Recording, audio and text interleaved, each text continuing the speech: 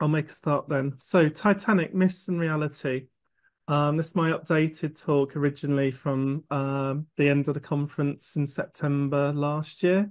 But it was very much as everyone were going, so it kind of, and there was some technical difficulties. So I thought it was best to kind of do it as a webinar so that people could actually see it. And I've also tweaked and tidied it up a bit, so hopefully it's even better. So the construction statistics. Name RMS Titanic, Olympic class ocean liner. There were three of them, although I think only two ever existed at any one time, ultimately. Owner and operator, White Star Line. Port of registry, Liverpool, England. Some people, for some reason, think she sailed from Liverpool, but that was just her port of registry. Don't think she actually called in, although there are some links to it. Liverpool. Order 17th September 1908. Builder Harland and Wolff Belfast. If you get the chance to visit Belfast, the Titanic Quarter has a fantastic museum there. Well worth a visit. I was completely blown away. It's basically includes the site that you see on the right here, which is the gantries. So well worth a visit. Costs 1.5 million, which is around about 226 million pounds today. Yard number 401, that will crop up later. Tonnage 46,000 gross registered tons. Displacement 52,310 tons. Length 882 feet. Height 175 feet. That's keel to funnel. And there's about 100 feet, including the mast to the lookout, which will crop up a bit later. Depth 64 feet. Obviously, that's I'm not entirely sure which is the level below the water, but it's either 64 or the 34, but it's enough to see graze something under the water. There were 9 decks A to G. Propellers, 2 3-blade wing and 1 central. That's important for later as well. Cruising speed 21 knots, approximately 24 miles per hour. Maximum 23 knots, 26 miles per hour. And again, you'll see some stats later that link in with this. Passengers 2,453, crew 874, total 3,327 or 3,547 according to other sources. Lifeboats 20, sufficient for 1178 people. I'll come back to that in a moment. Fate. Well, we're all familiar with the fate. She sank, and it was very sad. But why did that happen? So she struck an iceberg at 11:40 p.m. ship's time on the 14th of April 1912, approximately, well, just slightly over 112 years ago, on a maiden voyage with a loss of 1,500 souls. She sank 2 hours and 40 minutes later on the 15th of April 1912. Although the ship's captain actually thought she'd only last an hour and a half, so she actually was more buoyant than they thought. The record of Titanic lies at a depth of around 12,500 feet, 3,800 meters, 2,100 fathoms. She lies 370 nautical miles, that's 690 kilometers south-southeast of the coast of Newfoundland. Lies in 2 main pieces, about 2,000 feet, 600 meters apart, with a vast debris field in between. I'll mention that because that comes up a bit later. Some more key facts. So lifeboats, there were 20, which, as I say, was sufficient for 1,178 8 people out of the up to 3,500 passengers and crew, more than the legal requirements at the time. However, it should be noted that lifeboats were used for what was called transshipping, assuming there would always be nearby ships to take survivors on busy shipping routes. So that was the actual assumption at the time. And they were kind of close, but not close enough with Titanic, unfortunately. She was equipped with state-of-the-art Marconi radio communication equipment with a range of 1,000 miles. There have been some plans, controversial plans, to actually retrieve that equipment. That was given the go-ahead like last year, but I think they were hampered for some reason, and that hasn't yet happened, if it will happen at all. But obviously, this rate of decay with Titanic is such that anything that needs rescuing will need to be done soonish. RMS Carpathia was 58 miles away. SS Californian was 10 miles away when the SOS QCD was sent. Reports of icebergs in the area had been received by the ship many hours before. RMS Carpathia reported them subsequently. The lookouts binoculars were locked in a locker belonging to former second officer David Blair, who hadn't left the key aboard. The second officer, I think, ended up as Murdoch, who is the guy that they blame was shooting, but I won't necessarily go into that. The flares fired after the collision were white, not red, as attested to by multiple witnesses on Titanic and SS Californian, although red was not necessarily the uniform form of flares at the time, although it was much more common than white. Captain Smith was not present on the bridge at the time of the collision, but he did famously stay awake the whole time there was a voyage. So he was around, but just not on the bridge. The sea was calm and the night was clear, but there was no moon visible. The sea temperature was 28 Fahrenheit, below freezing at 32 Fahrenheit. So that's kind of important for later on. A collision occurred at 11:40 p.m. ship's time, and the ship was traveling at 20.5 knots, which, as you noticed, was not the full speed that she could do. And I think she slowed and reversed after immediately hitting, but I'll go into that a bit later.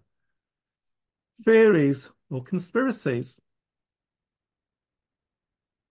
Coal fire, more than a theory. You can see the circle there. There's a bit of a mark. There was a whole documentary on this a few years ago, which was actually quite interesting after these photos were found. The coal fire theory proposes that a fire in one of the Titanic's coal bunkers played a significant role in the ship's demise. It suggests that the fire weakened. Hello?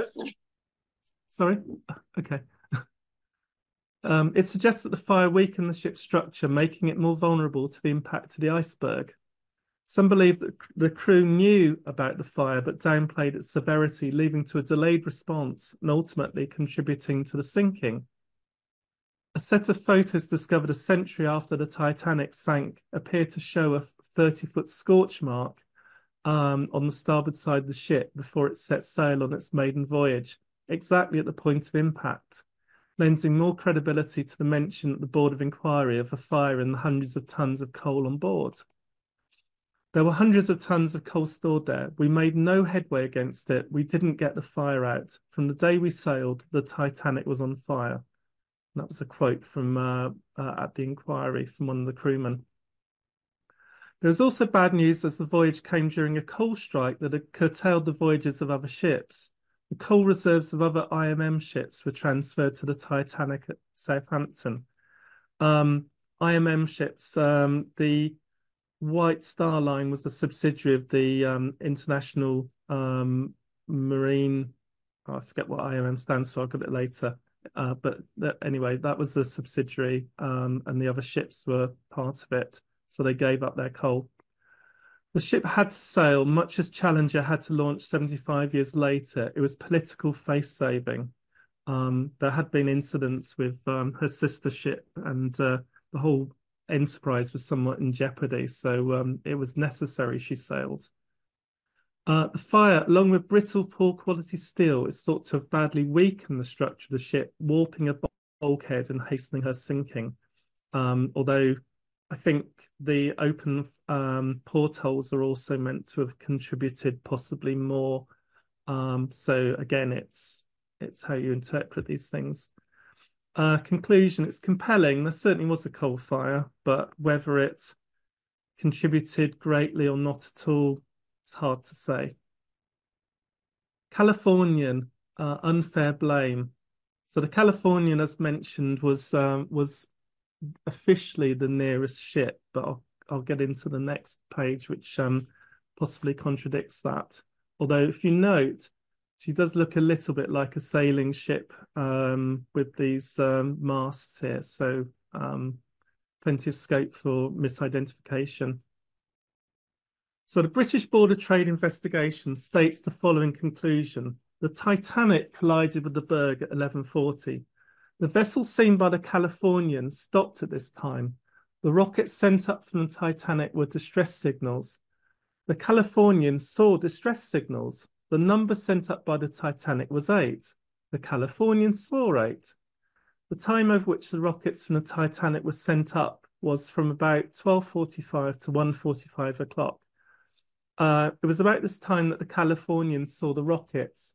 At 2:40, Mr. Stone called to the master that the ship from which he'd seen the rockets had disappeared.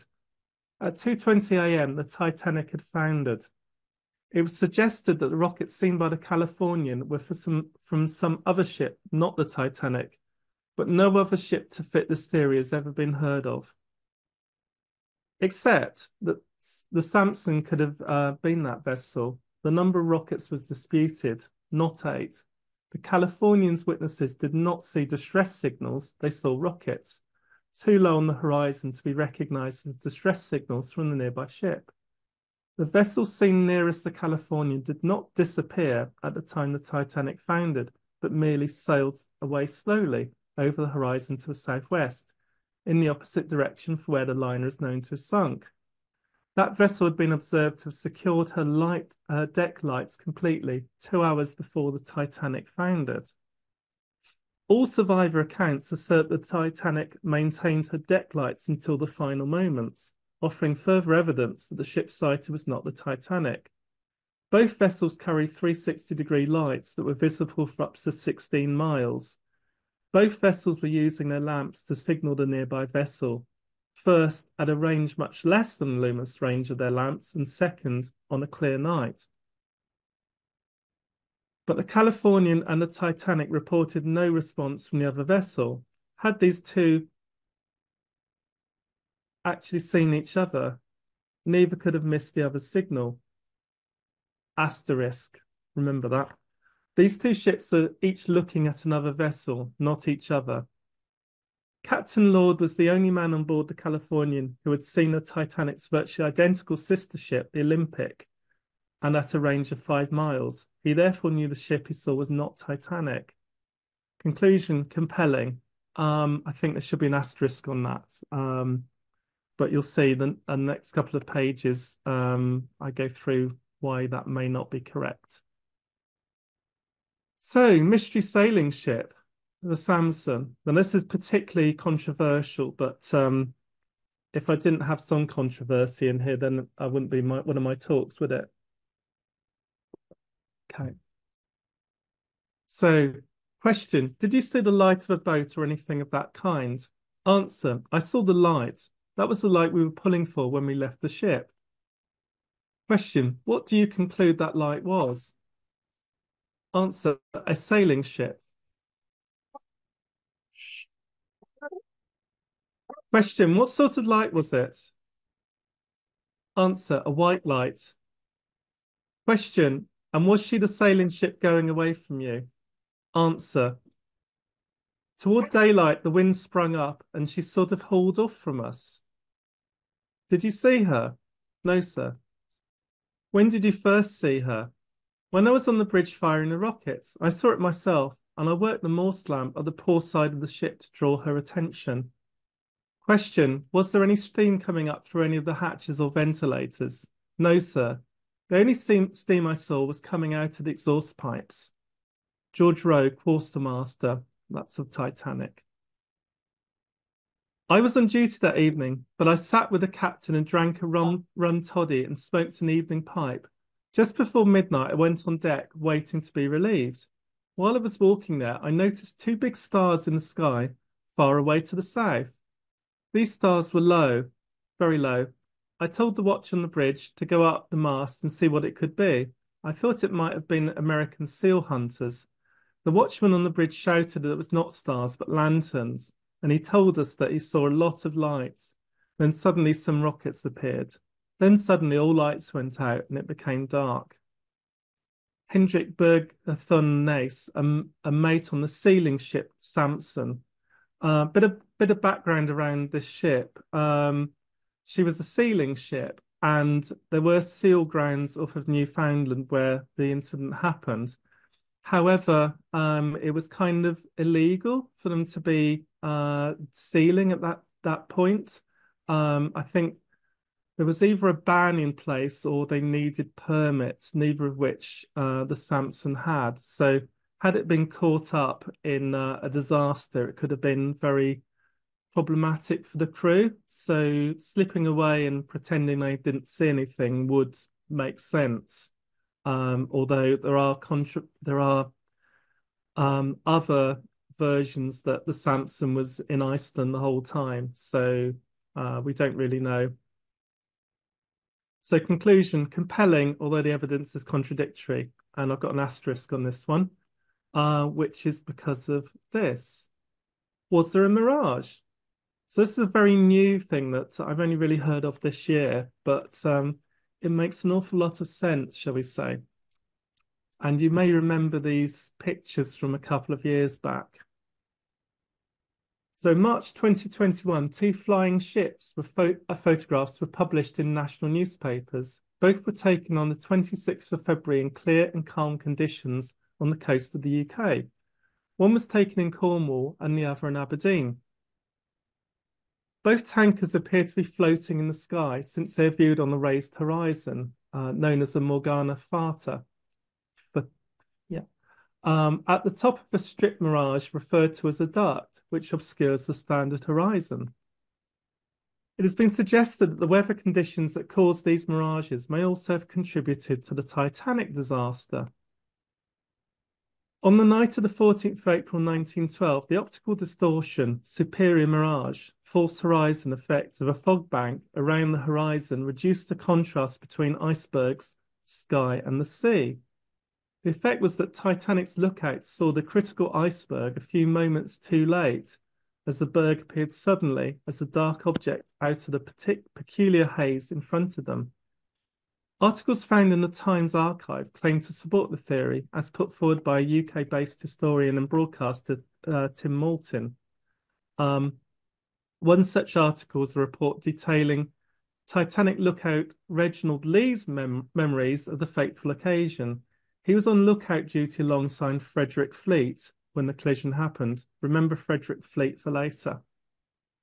He thought the haze was extending all around the horizon without a certain locality. When they were in the lifeboats, they could see a further distance. So compelling. Here's a diagram here where you can see there's a false horizon if you're high up. But if you're below it, you can kind of see the actual horizon. And the iceberg may have been kind of obscured in that. So the report suggests that Titanic had sailed into a thermal inversion. Thermal inversions occur when a band of cold air sinks beneath warmer air. In this case, the cold air came from the Labrador Current along the Canadian coast, and the warmer air came up from the Gulf Stream. For those at sea level, light bends over the true horizon, allowing them to see further than they normally would. Higher up, the gap between the true horizon and false horizon can appear as a haze, which could explain why those on the ship's crow's nest, 100 feet high, could not see the iceberg until it was too late. To those on lookout duty, the iceberg was obscured by the mist. Without the mirage, they might have been able to see the iceberg in time to prevent the disaster. Further, the thermal inversion effects could have contributed to the strange testimonies from both Titanic and SS Californian, as distances and communications could have been distorted and obscured. Perhaps Californian was the mystery ship after all. Conclusion, compelling. I'm very taken with this, particularly when you consider that those who left the lifeboat said it was really calm until morning, and there was actually a whole, almost like a circle of icebergs around the wreck site. So it certainly could have happened. Eyewitness evidence, icebergs. For the first time, we saw where we were. Near us was open water, but on every side was ice. Ice 10 feet high was everywhere, and to the right and left and back and front were icebergs. The sea of ice was 40 miles wide, they told me. There you go, quite compelling. Did you see any ice when on watch? No, sir. Only when we passed it on the starboard side. Question, how high was that iceberg? Roughly 100 feet, sir. So round about the same height as the crow's nest. George Rowe, quartermaster. Sinking. We heard a sort of rumbling sound, and the lights were still on Titanic, and the lights were still on at the rumbling sound, as far as my memory serves me. Then a sort of an explosion, then another. Seemed to be one, two, or three rumbling sounds. Then the lights went out. Then a dreadful calls and cries. Arthur Pushen, first class passenger. When the call came that she was going, I covered my face and then heard someone call, "She's broken." After what seemed a long time, I turned my head only to see the stern almost perpendicular in the air, so that the full outline of the blades of the propeller showed above the water. She then gave her final plunge, and the air was filled with cries. So that's a testimony that said she broke in half, which we know she did from the wreck site, but was actually discounted, in fact, at the official board of inquiry. So there we go. To the last, those poor musicians stood there playing "Nearer, My God, to Thee." Gertrude Hibbich, first class passenger. Third class. There was a gate between the steerage, third class, and the first class deck. Yes, the first class deck was higher up than the steerage deck, and there were some steps leading up to it, 9 or 10 steps, and a gate just at the top of the steps. Was the gate locked? It was not locked at the time we made the attempt to get up there, but the sailor, or whoever he was, locked it. So that this fellow that went up after him broke the lock on it, and the steerage passengers went up on the first class deck at this time when the gate was broken. They all got up there. You could not keep them down. Daniel Buckley, third class passenger. So just to mention on this, it was a legal requirement to keep the third class steerage passengers separate because they had to be checked for lice, etc., and they were the ones that were most likely to be emigrating. So literally, they had to be kept separate on these journeys. Although some of the testimonies about when things were locked do kind of contradict, but I think it's generally agreed that a fair amount of time before she actually sank, they were all unlocked because as soon as the order was given to abandon ship, they would have been allowed to open the locked gates. Although possibly there was a panic about the number of people, and so they may have relocked it, but that wouldn't have been down to the captain. So let's get into some conspiracy theories then. This is the most common one, and you'll see I'm not really a fan, but there we go. So if you look, this is Olympic on the left, and she's got an open top deck just below the funnels there. And Titanic, the wreck, has a sealed-in deck. So the most popular conspiracy theory is the most nonsensical one. So the theory goes that due to her expensive collisions, especially with HMS Hawke, for which the Olympic was found responsible, since the launch, the RMS Olympic had become uneconomical to repair, and so it was decided to switch the Olympic with Titanic for her maiden voyage, sink her, and claim the insurance. The Titanic had been built with an enclosed promenade deck. Olympic had not. This hampered the efforts to launch the lifeboats, as stated by witnesses, so was certainly present, as we can see by comparing the wreck with Olympic.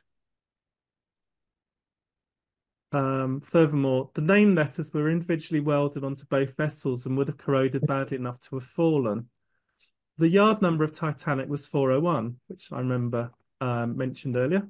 Her older sibling 400. Evidence of the presence of yard number 401 has been found on the wreckage, including on the central propeller pictured. So if you look carefully at that picture, it actually says 401. It would be quite a feat to have taken that down and swap it or stamp it on. So I think it was there.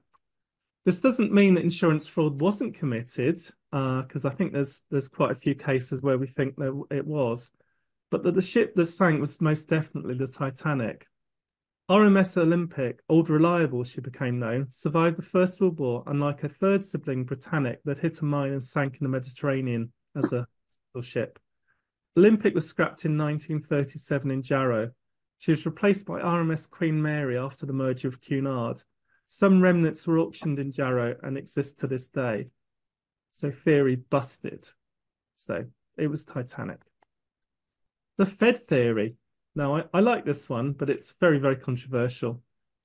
John Pierpont Morgan conspired with powerful bankers to silence the opposition to the creation of the Federal Reserve Bank, or so the theory goes.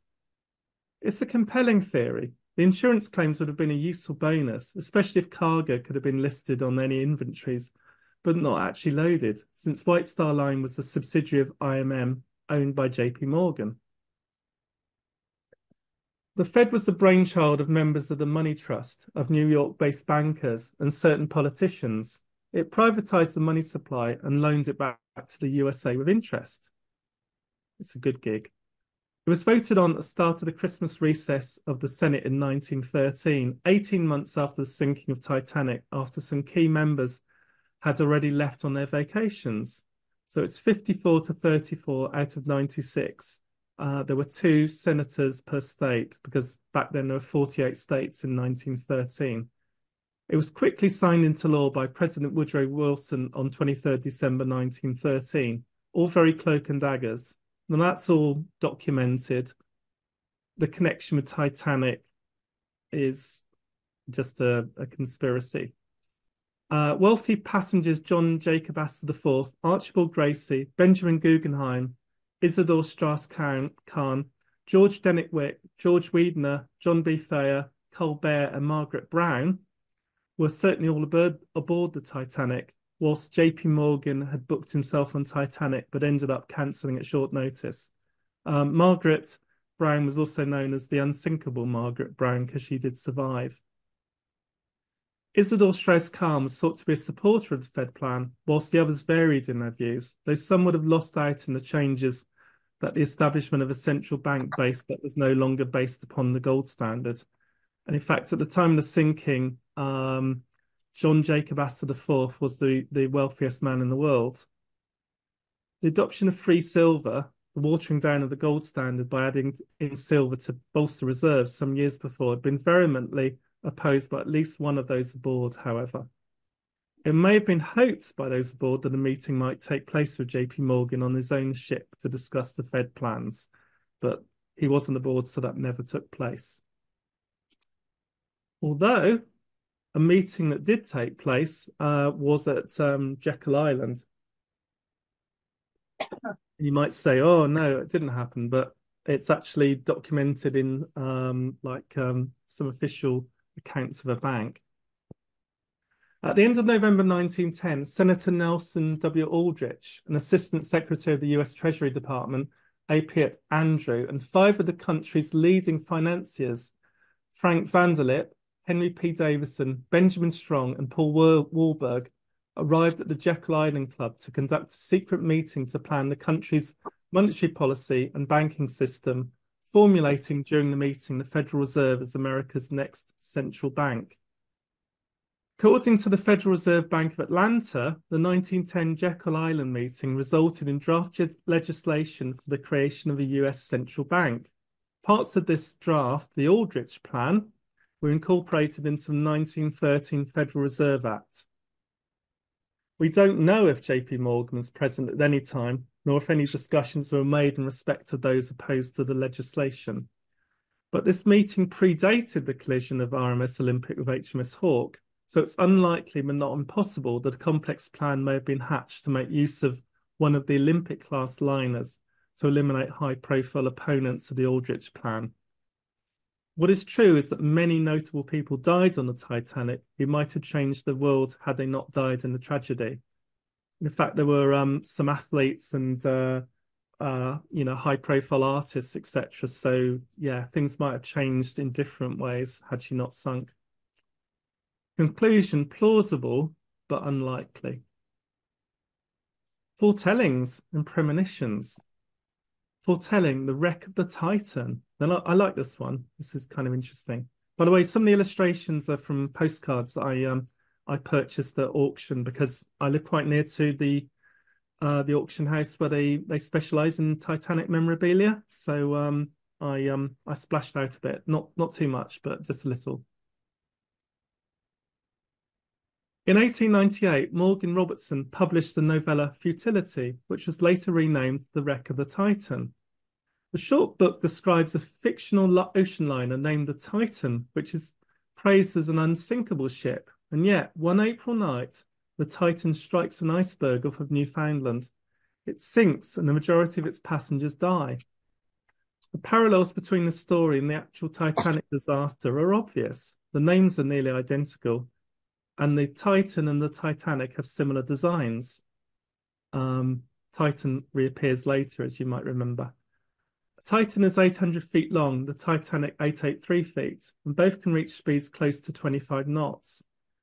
Likewise, the Titanic had just 20 lifeboats, while the Titan had 24. When the Titanic went down 14 years after Robertson's story came out, Robertson became famous. People called him a clairvoyant, but he was quick to distance himself from this label. Instead, he explained that he was just an expert in sea travel, as his father had been a sea captain and had gone with him on voyages since childhood. I haven't been able to 100% conclude this last bit, but there's certain evidence for it. Robertson later published a later story called Beyond the Spectrum. In it, a war breaks out between the United States and Japan due to a Japanese sneak attack on US ships. So, interesting, that one. Premonitions. I've taken this from a chapter of my book where there's kind of a fuller story of one of the premonitions. Isaac Freudenthal was a lawyer from New York. After the Titanic had set sail, he told his brother and new sister-in-law of his dream before boarding the Titanic. It seemed to me that I was only on a big steamship which suddenly crashed into something and began to go down. I saw in the dream as vividly as I could see with open eyes the gradual settling of the ship, and I heard the cries of frightened passengers. As the lifeboat began to lower, Henry's wife threatened to jump out of the boat if her husband did not join her. On impulse, the two brothers jumped down into the lifeboat, and all three Frauenthals were saved. Nora Keane, from Castle Connell, had a sudden premonition that the Titanic would sink when boarding at Queenstown. Speaking openly of her fears, Queenstown is now a cove, or spelt C-O-B-H in Southern Ireland. Speaking openly of her fears when the vessel was barely underway, it is one of a number of verified incidents of foreboding and one of the most chilling. She was so overcome with sudden dread as she tottered towards the towering Titanic that she dropped her rosary and prayer book into the water as she was going up the gangway from the Queenstown tender. They did actually, because the Titanic is so big, she couldn't get into the harbour, so they used tenders to transfer passengers from both Cherbourg and Queenstown to her. Southampton, she was berthed in a large berth. If you've seen the film, you'll note that the mud was kind of stirred up by Titanic because she was especially dredged out for her and her sister ships. Nellie Hocking, a 21-year-old girl from Cornwall and the heroine of my novel The Heiress, plug, had put the fear of God into Nora Keane by telling her how she had heard a cock crow on the Titanic at dusk on the fateful Sunday. Hearing such a cry while travelling on a journey is viewed as an ill omen in Cornish custom. However, Nellie had not been imagining things. There was a live rooster and other poultry on the Titanic because she was so big. First-class passengers Mary Grease and Ella Holmes White were importing a clutch of French chickens to the United States. So interesting premonitions, but maybe the cockcrow wasn't as special. Just a terrible disaster. So at the end of the day, the Titanic disaster could just have been a terrible accident. Mistakes were certainly made, and some decisions seem inexplicable now. The inquiries may have been whitewashed to protect the guilty over their gross failings, but that doesn't mean that there was a pre-planned conspiracy to claim the insurance and dispose of people who opposed a very lucrative piece of legislation. We'll probably never know. Ultimately, all of the people directly involved with the Titanic at the time are now long gone. But the myths, ghosts, and legends live on to this day.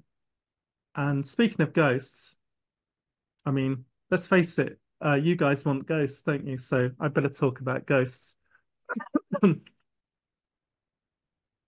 Just excuse me one moment. I need to let a doggy out for a moment.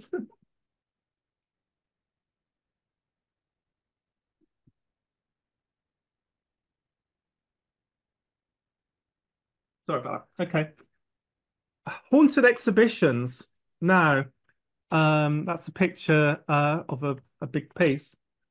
So in 1998, fresh after the success of the Titanic movie, salvage crews brought up the big piece, which is what you see here, Titanic, that had been torn loose in the debris fields at the bottom of the ocean. Remember the vast debris field I mentioned? Other artifacts have also been recovered from wreck and put on display subsequently. I think the debris field has generally been thought of as kind of fair game because of the oh God, hang on a second, dog's got out.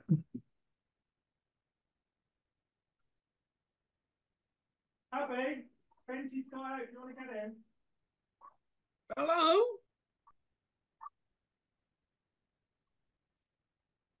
Sorry about that. Okay. Um, yeah, so other artifacts have been recovered from the wreck and put on display subsequently. Most of them have been from the debris field because it's not part of the ship. So kind of fair game. Visitors around the Big Piece travelling exhibition have described feeling nausea and being ill at ease in proximity to the whole piece from Titanic. The Titanic artifact exhibition at Luxor is said to be extremely haunted. Eerie sounds, uneasy feelings, and actual sightings of ghostly spectres have been reported. Resident expert Joe Zimmer claims that he's had his name called and his hair and clothing tugged on, all followed by the sounds of laughter. And at night, Zimmer reports hearing a phantom orchestra play. Though I must admit, I haven't actually found out what type of expert he is, but he's claimed to be an expert, so I guess he's an expert. Employees and guests alike have seen a mysterious woman who wears a black period dress with a white collar and her hair in a bun. In one case, the photographer was preparing for the opening of the exhibition, and he spotted the woman casually walking down the grand staircase. He was startled, as he hadn't seen anyone enter, and the staircase was roped off. He assumed she was part of the exhibit and asked if she'd like him to photograph her. She ignored him. He went back to setting up, but suddenly she was directly behind him. Again, he offered a photograph, but this time she just vanished. The strangest revolved around a picture of the unpopular Bruce Ismay.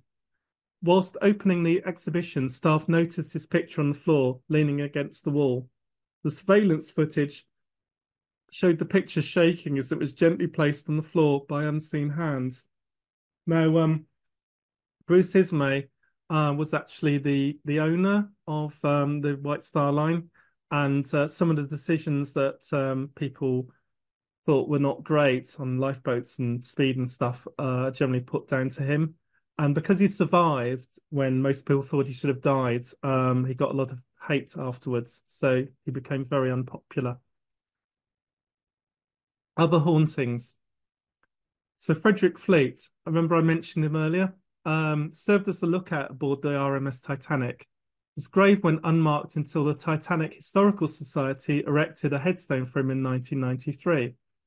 Witnesses have claimed to see him keeping watch over the Las Vegas exhibition's promenade deck. According to Louise and Neil Bonner, owners of the former home of Titanic captain Edward John Smith, the shipmaster lingers in his house. The couple has been renting out his 19th century Victorian house, and their tenants have reported feeling icy chills passing through them, hearing strange noises, and even seeing full-bodied apparitions of the captain. So that might be a tip for anyone who's wanting to see a sea captain on a haunting, if you want to find that place. According to Mr. Bonner, some years ago we had a single chap living in there, and he rang up one day, convinced he'd seen the ghost of the captain. He was in bed when he saw him drift across the room. Woo. More hauntings. Captain Smith's very popular with hauntings, but then he's effectively Captain Birdseye if you look at him. In 1977, Second Officer Leonard Bishop of the SS Winterhaven gave one of his passengers a tour of the ship. The passenger was softly spoken, had a British accent, and was unusually attentive to detail. Bishop thought the man was odd, but could not quite put his finger on what seemed out of place. A few years later, someone showed him a picture of Captain Edward John Smith. Bishop said, "I know him. I gave him a tour of my boat." His companion laughed and said, "Impossible. That man was the captain of the Titanic." After his death, Captain Smith's housekeeper, Ethelwyn, was invited to choose any one item of his property as a keepsake and in lieu of wages. A letter written by Ethelwyn's sister-in-law Hilda and sold along with the item at auction stated that the housekeeper chose the silver mirror. The note, addressed to Ida, then chillingly added, "She, Ethelwyn, always spooked me when she said that at times she could see Captain Smith's face in it on the anniversary of when the Titanic was sunk." There we go. So the Titan submarine, the Titan, if you remember, was the name of the ship in the Premonition book. 112 years after the sinking of the Titanic, the interest in the ship shows no sign of abating. Only last year, on the 18th of June 2023, while transporting tourists to visit the wreckage of Titanic, the submersible Titan imploded, instantaneously killing all those on board. OceanGate CEO Stockton Rush said, "There's only one wreck that everyone knows. If you ask people to name something underwater, it's going to be sharks, whales, Titanic." OceanGate's Titan was used for several survey expeditions at a Titanic wreckage site starting in 2021. Titan was controversially made of composite materials rather than the more usual solid metal tube. Submersible was carrying wealthy tourist Hamish Harding, Shahzada Dawood, and his son Suleiman Dawood, crew member and Titanic expert Paul-Henri Margelot, and OceanGate founder Stockton Rush, who was the submersible's pilot. The parallels between the fighter Titanic and Titan are quite profound. Again, the rich perished on a journey that shouldn't have really happened, I guess. The mother of all disasters. So the loss of the Titanic on 15th of April 2023 was the biggest loss of passengers' lives in peacetime and remained so for 75 years. That should say 2012, in fact.